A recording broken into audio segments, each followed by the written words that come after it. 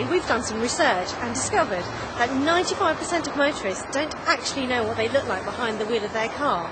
So, in response to this, we have designed the world's first ever car driving fitting room, as you can see stood behind me.